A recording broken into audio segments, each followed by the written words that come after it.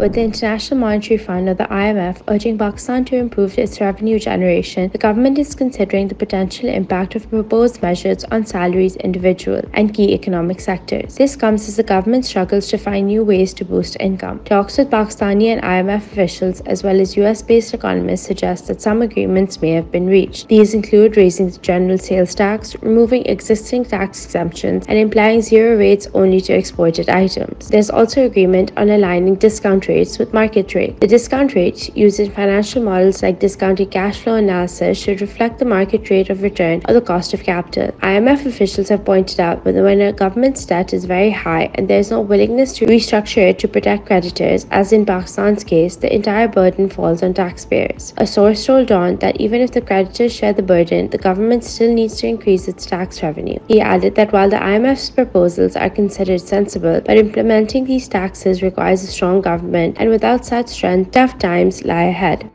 When talks for a new extensive loan package began in April, the IMF showed its willingness to work with Pakistani authorities. However, due to doubts about Pakistan's ability to tax sectors like retail and property, the IMF insists on raising revenues through proven methods like the petroleum levy and sales tax. The IMF recognizes the instability of Pakistan's subsidy practices and insists on expanding revenue generation capabilities. Without an alternative strategy, Pakistan risks widening the gap between revenue and expenditure, as subsidies funded through loans increase financial vulnerability. Protecting certain classes with undeserved subsidies and tax breaks worsens inequalities and hampers revenue generation for sustainable development. The IMF aims for a uniform tax system and an end to special treatment. Given the economic pressure, Pakistan's urgent need for the loan to prevent default is paramount. The ongoing talks between Pakistan and the IMF for a new loan package will continue beyond the budget. The IMF may push for higher income tax rates and taxes on exporters, while Pakistan resists, fearing backlash from the salaried class and key sectors like agriculture and health.